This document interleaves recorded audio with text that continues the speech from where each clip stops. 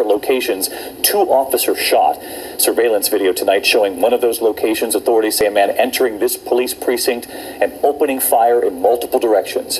Here's ABC's Gio Benitez.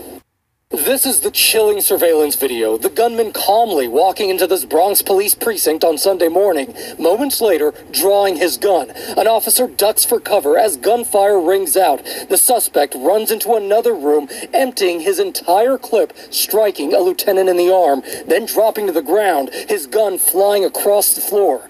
More than a dozen officers swarm the suspect, one punching him repeatedly. I will point out that this coward immediately laid down, but only after he ran out of bullets. Saturday night, police say this surveillance If he laid down, why y'all punching on him? A police van, shooting one officer in the neck. This was an attempt to assassinate police officers. We need to use that word.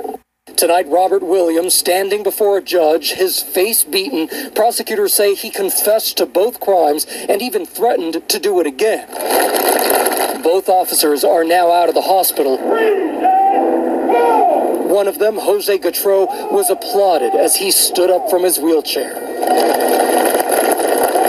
And David, Robert Williams was convicted of attempted murder in 2002, paroled in 2017. Now he faces 12 more counts of attempted murder. He's pleaded not guilty. Like, share, and subscribe.